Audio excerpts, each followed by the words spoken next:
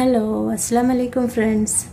അപ്പോൾ ഇന്ന് നമ്മൾ ഉണ്ടാക്കാൻ പോകുന്നത് ഒരു മുട്ട കുറുമയാണ്. അപ്പോൾ അതിന് വേണ്ടിയിട്ട് ഞാൻ ഇവിടെ 5 മുട്ട എടുത്തിട്ടുണ്ട്.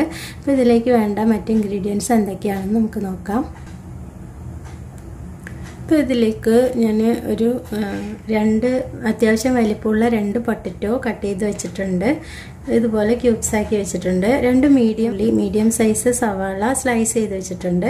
അതുപോലെ 2 പച്ചമുളക് ഇതുപോലെ കട്ട് ചെയ്ത് വെച്ചിട്ടുണ്ട്. ഇനി ഇതിലേക്ക് 2 മീഡിയം സൈസ് തക്കാളി വെറുതെ റഫായി കട്ട് ചെയ്ത് വെച്ചതാണ്. ഇത് നമുക്ക് അരച്ചെടുക്കേണ്ട ആവശ്യമുണ്ട്. ഇനി ഇതിലേക്ക് ഒരു 1/2 ടീസ്പൂണ് ജിഞ്ചർ ഗാർലിക് പേസ്റ്റാണ് ഇത്. ഇതിന് പകരം നമ്മൾ ക്രഷ് ചെയ്തതും ഇടാവുന്നതാണ്. അപ്പോൾ ഇതിലേക്ക് വേണ്ട മസാലപ്പൊടി എന്ന് പറയാനായിട്ട് നമ്മൾ 1 ടീസ്പൂൺ ചിക്കൻ മസാല പൗഡർ ഇടുന്നുണ്ട്, 1/2 ടീസ്പൂൺ മഞ്ഞൾപ്പൊടി, 1/2 ടീസ്പൂൺ കാശ്മീരി ചില്ലി പൗഡർ. പിന്നെ ഈ കാശ്മീരി ചില്ലി പൗഡറിന് പകരം നോർമൽ മുളക് പൊടി നമുക്ക് യൂസ് ചെയ്യാം, പക്ഷേ അതിൻ്റെ അളവൊന്ന് ഇത്തിരി കുറയ്ക്കേണ്ടി വരും. പിന്നെ അതുപോലെ മല്ലിപ്പൊടി 1 ടീസ്പൂൺ എടുത്തിട്ടുണ്ട്, ഒരു 1/4 ടീസ്പൂണ് ഗരം മസാല നമ്മളിവിടെ എടുത്തിട്ടുണ്ട്. ഇനി ഇതിലേക്ക് ആവശ്യത്തിന് വെള്ളവും ഉപ്പും ആവശ്യമുണ്ട്. അത് ആവശ്യാനുസരണം നമുക്ക് ചേർത്ത് കൊടുക്കാം.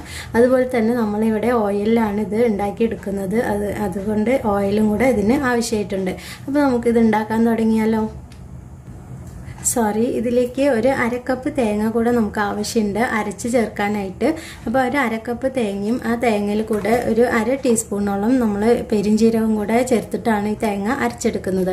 അപ്പോൾ ഒരു 1/2 ടീസ്പൂൺ പെരിഞ്ജീരകം കൂടെ നമുക്ക് ഈ കറിക്ക് ആവശ്യമുണ്ട്. അപ്പോൾ നമുക്ക് തുടങ്ങാം.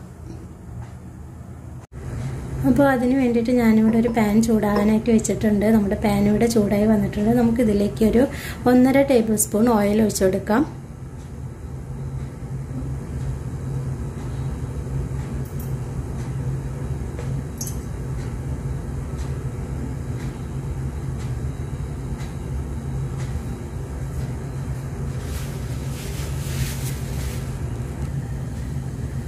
അപ്പോൾ നമ്മളുടെ ഓയിൽ ഇവിടെ നന്നായിട്ട് ചൂടായി വന്നിട്ടുണ്ട്. നമുക്ക് ഇതിലേക്ക് പച്ചമുളകും അതുപോലെ വലിയ ഉള്ളിയും ചേർത്ത് കൊടുക്കാം.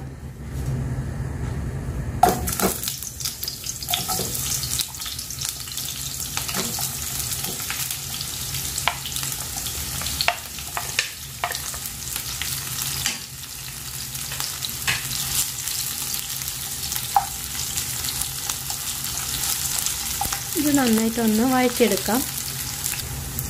നമ്മുടെ ഉള്ളി നന്നായിട്ട് വഴന്നു വന്നിട്ടുണ്ട്. നമുക്കിതിലേക്ക് എടുത്ത് വെച്ചിട്ടുള്ള ഇഞ്ചി വെളുത്തുള്ളി കൂടെ പേസ്റ്റ് ചേർത്ത് കൊടുക്കാം. നമ്മുടെ ഇഞ്ചി വെളുത്തുള്ളി നന്നായിട്ട് മൂത്ത് വന്നിട്ടുണ്ട്. നമുക്കിതിലേക്ക് എടുത്ത് വെച്ചിട്ടുള്ള മസാലപ്പൊടികളെല്ലാം തന്നെ ചേർത്ത് കൊടുക്കാം. ഇതൊന്ന് നന്നായിട്ട് ഇതിൻ്റെ പച്ചമണമെല്ലാം മാറുന്നവരെ, നല്ലൊരു മണം വരുന്നവരെ നമുക്കിതൊന്ന് വഴറ്റിയെടുക്കാം. ഫ്ലെയിം ഒന്ന് കുറച്ച് കൊടുക്കാം.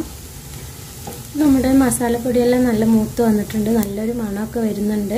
ഇനി നമുക്കിതിലേക്ക് അരച്ച് വെച്ചിട്ടുള്ള തക്കാളി ചേർത്ത് കൊടുക്കാം. ഈ തക്കാളി ഒന്ന് നന്നായിട്ടൊന്ന് വഴറ്റി കൊടുക്കണം. അപ്പോൾ ഈ ഫ്ലെയിം ഒന്ന് കൂട്ടി വെച്ച് നമുക്ക് ഈ തക്കാളി നന്നായിട്ടൊന്ന് വഴറ്റിയെടുക്കാം. അപ്പോൾ നമ്മുടെ തക്കാളി ഇവിടെ നന്നായിട്ട് വഴന്നു വന്നിട്ടുണ്ട്. നമ്മുടെ മസാലയിൽ നിന്നുള്ള എണ്ണയെല്ലാം തെളിഞ്ഞു വരാനായിട്ട് തുടങ്ങിയിട്ടുണ്ട്. അപ്പോൾ നമുക്കിനി ഇതിലേക്ക് പൊട്ടറ്റോ കൂടെ ചേർത്ത് കൊടുക്കാം.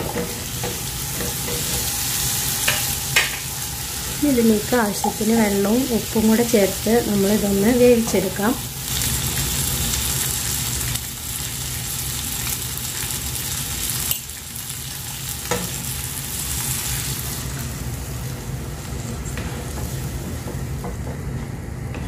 നന്നായിട്ടൊന്ന് മിക്സ് ചെയ്തതിന് ശേഷം നമുക്ക് ഇതൊന്ന് അടച്ച് വെച്ച് വേവിച്ചെടുക്കാം. ഈ പൊട്ടറ്റോ വേവുന്നത് വരെ നമുക്ക് അടച്ചു വെക്കാം.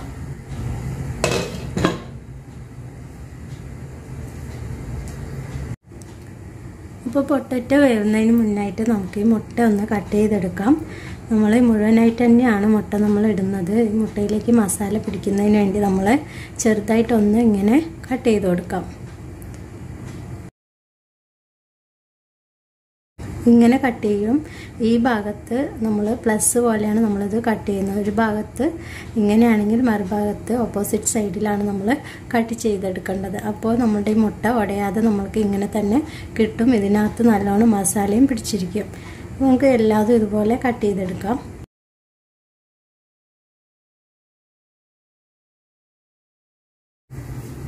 അപ്പോൾ നമ്മുടെ കറി ഇവിടെ നന്നായിട്ട് തിളച്ച് വന്നിട്ടുണ്ട്. എണ്ണയെല്ലാം തെളിഞ്ഞ് വന്നിട്ടുണ്ട്. നമ്മുടെ പൊട്ടറ്റോ വെന്തിട്ടുണ്ട്. അപ്പോൾ നമുക്ക് ഈ സമയത്ത് നമുക്ക് അരച്ച് വെച്ചിട്ടുള്ള തേങ്ങ കൂടെ ചേർത്ത് കൊടുക്കാം. ഞാനൊരു 1/2 കപ്പ് തേങ്ങയിൽ ഒരു 1/2 ടീസ്പൂൺ പെരിഞ്ചീരകം കൂടെ ചേർത്തിട്ടാണിത് അരച്ചെടുത്തിട്ടുള്ളത്. ഇത് കൂടി ചേർത്ത് കൊടുത്ത് നന്നായിട്ടൊന്ന് മിക്സ് ചെയ്ത് ഒരല്പം വെള്ളം കൂടെ ചേർത്ത് നമുക്കിതൊന്ന് നന്നായിട്ട് മിക്സ് ചെയ്തെടുക്കാം.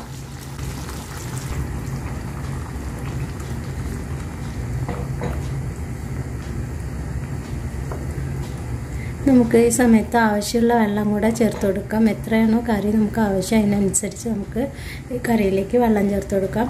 ഇനി ഈ സമയത്ത് തന്നെ നമുക്ക് നമ്മൾ വേവിച്ച് കട്ട് ചെയ്ത് വെച്ചിട്ടുള്ള മുട്ട കൂടെ നമുക്ക് ഇതിലേക്ക് ചേർത്ത് കൊടുക്കാം. നന്നായിട്ട് മിക്സ് ചെയ്ത് ഇതൊന്ന് തിളച്ച് വരേണ്ട ആവശ്യം മാത്രമേ ഉള്ളൂ. നമ്മുടെ കറി ഇവിടെ റെഡിയാണ്. അപ്പോൾ ഈ കറി നമ്മൾ ഇറക്കാൻ നേരത്ത് നമ്മൾ ഇതിലേക്ക് ഒരു അല്പം മല്ലിയില കൂടെ ചേർത്ത് കൊടുക്കണം. പക്ഷേ എൻ്റെ അടുത്ത് മല്ലിയില ഇല്ലാത്തത് കൊണ്ടാണ് ഞാൻ ഇൻഗ്രീഡിയൻസിൽ പറഞ്ഞിരുന്നില്ല. അപ്പോൾ നമ്മൾ ആരെങ്കിലും ഇത് കണ്ടിട്ട് ഇഷ്ടപ്പെട്ട് ഉണ്ടാക്കുകയാണെങ്കിൽ തീർച്ചയായും ഉണ്ടാക്കി നോക്കണം എല്ലാവരും. അതിന് വേണ്ടിയിട്ടാണ് ഞാനിവിടെ ഉണ്ടാക്കി കാണിച്ചു തരുന്നത്. അപ്പോൾ അങ്ങനെ ഉണ്ടാക്കുമ്പോൾ നിങ്ങളുടെ കയ്യിൽ മല്ലിയില ഉണ്ടെങ്കിൽ ഒരല്പം ഇട്ട് കൊടുക്കുക. നല്ല ടേസ്റ്റ് ആയിരിക്കും. എൻ്റെ അടുത്ത് ഇല്ലാത്തത് കൊണ്ട് ഞാനിത് ഇടുന്നില്ല. അപ്പോൾ നമ്മുടെ മുട്ട കുറുമ ഇവിടെ റെഡിയാണ്. ഇതൊന്ന് തിളച്ച് വന്നാൽ നമ്മുടെ കറി ഇവിടെ റെഡിയാണ്. അപ്പോൾ നമ്മുടെ കറി ഇവിടെ നന്നായിട്ട് തിളച്ച് വരുന്നുണ്ട്. നമ്മുടെ കറി റെഡി ആയിരിക്കുകയാണ്. അപ്പോൾ നമുക്കിനി ഫ്ലെയിം ഓഫ് ചെയ്ത് നമുക്കിതൊരു സെർവിങ് ബൗളിലേക്ക് മാറ്റാം. അപ്പോൾ കണ്ടില്ലേ ഫ്രണ്ട്സ്, നമ്മളുടെ മുട്ടക്കുറുമ ഇവിടെ റെഡി ആയിരിക്കുകയാണ്. നല്ല ടേസ്റ്റി ആയിട്ടുള്ള കറിയാണിത്. ഇതിലേക്ക് ഒരു അല്പം മല്ലിയിലൻ്റെ കുറവും കൂടെ ഉണ്ട്. അതിൻ്റെ അടുത്ത് ഇല്ലാത്തത് കൊണ്ടാണ്. ഈ സമയത്ത് നമുക്ക് അതിലേക്ക് ഇത്തിരി ഇട്ട് കൊടുക്കുകയാണെങ്കിൽ മല്ലിയില ഇട്ട് കൊടുക്കുകയാണെങ്കിൽ നല്ലൊരു ഭംഗി ഉണ്ടാവും. അതുപോലെ തന്നെ നല്ല ടേസ്റ്റും ആയിരിക്കും. അപ്പോൾ എൻ്റെ ഈ വീഡിയോ ഇഷ്ടപ്പെട്ടാൽ എല്ലാവരും ലൈക്ക് ചെയ്യുക, ഷെയർ ചെയ്യുക, സബ്സ്ക്രൈബ് ചെയ്യാം. അപ്പോൾ എൻ്റെ ഈ വീഡിയോ കണ്ട എല്ലാ ഫ്രണ്ട്സിനും എൻ്റെ താങ്ക് യു.